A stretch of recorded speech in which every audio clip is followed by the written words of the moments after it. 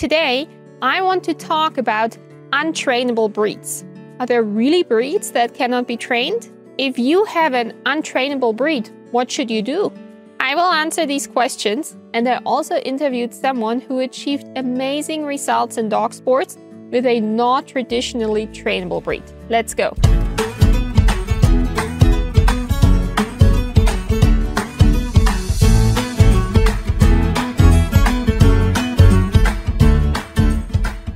Quite often, when I post training advice specifically about focus and engagement, I receive one common response.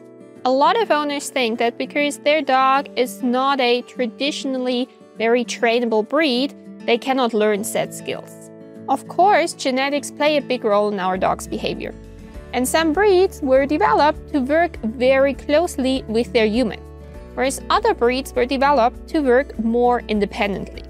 And absolutely, if you own a dog that was bred for more independent work, it will probably take longer and you will need to be a little bit more creative to train them than with a breed that already is primed to want to please us.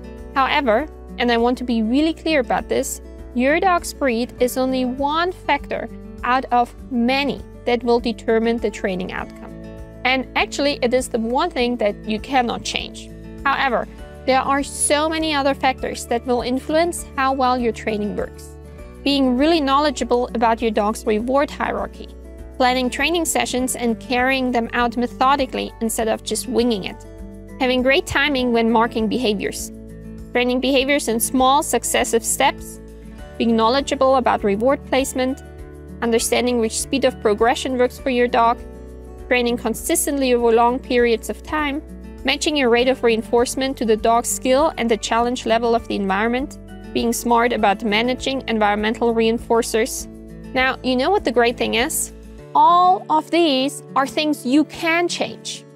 You can start improving your own training skills in any of these categories starting today. There are unlimited possibilities for you out there to become a better trainer. The only one thing you cannot change is your dog's breed. But there are so many other things that you can change. And I think that's actually a very encouraging thought. Because the fact that your dog is a certain difficult to train breed will not keep you from training them. If you strive to become the best possible trainer for your dog, I promise they will greatly improve. And really, if we say it is the dog's breed that makes it impossible to train, what we are implying is that we already are perfect trainers. We know exactly what to do, exactly when to do. We have fantastic timing. We have absolute mastery of reinforcement. And that's just not true. There are no perfect trainers. I strive every day to become a better trainer for my dogs. And I know many other professional dog trainers who also try every single day very hard to become better at training. If we take the time to improve our training skills, and to really get to know what our dog needs in training, I promise they will improve, no matter their breed. And now, after I told you all this, here is the proof. I interviewed an incredibly accomplished agility handler who had amazing successes in dog sports with a definitely very independent and unconventional breed. I'm Leanne Miller, and we're going to be talking about Soleil, my Kuvaz. The Kuvaz originated in Hungary. They're a very ancient breed. They were developed to protect, and so they're very independent. They think for themselves, they act for themselves. They are very confident and know that they're right. And because of that independence, they are very interesting to train.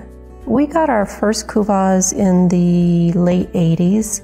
We had gotten married, moved to a house. I wanted dogs. We had a couple of Malamutes that backyard bred, few health problems.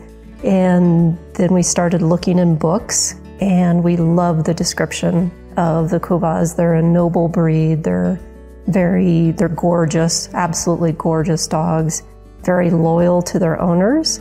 And we decided to get Kuvaz. Never met a single one before we got our first puppy. So Soleil and I had a very long and wonderful career together. I got her from a very dear friend who lives in Virginia now, who's Hungarian. The Kuvas are Hungarian. She's bred Kuvas most of her life. And this was the third Kuvas we had gotten from her. And just an amazing little puppy. She started agility lessons when she was 11 weeks old. And we traveled the country because of our agility career. We were invited to the AKC Invitational 5 or 6 times. We went once. It's an 1,800-mile drive, so we went once, and it's in the winter. We had a great time. I think she qualified 3 out of 4 runs at that invitational, got the Top Kuvas Award. She has been to California, going to a Belgian Sheepdog National when she was 4 months old. She had a great time.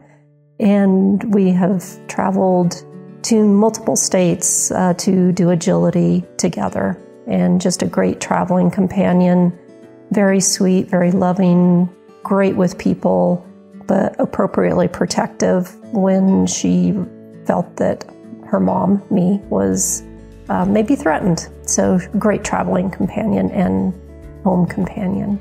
Soleil also did tracking. She had a very natural scenting ability and very honest about it. You knew when she was on the track and you knew when she was chasing bunny tracks. And so we did tracking. She earned her tracking dog title. I can't even remember how old she was now, but she earned her tracking dog title, and the day she earned it, she ran her track in about 5 minutes.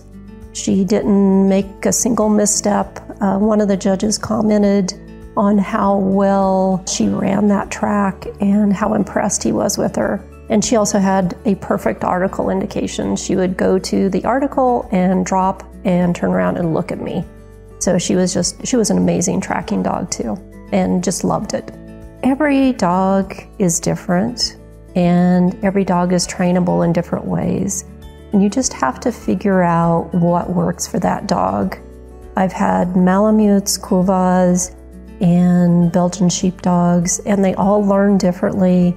They all have different levels of excitement about different things. So my advice is always figure out what you and your dog enjoy, and then just dive in and do it.